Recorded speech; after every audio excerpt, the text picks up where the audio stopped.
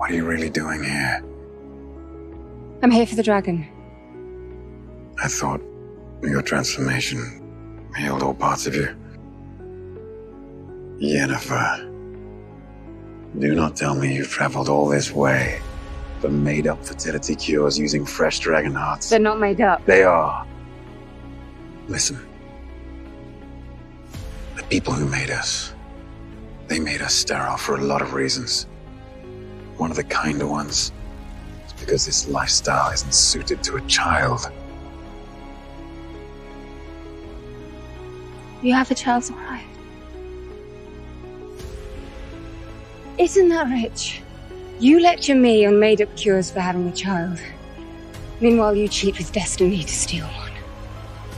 Every time I'm near you, I say more in 5 minutes than I've said in weeks. And I always regret it. Come along. I can take care of myself.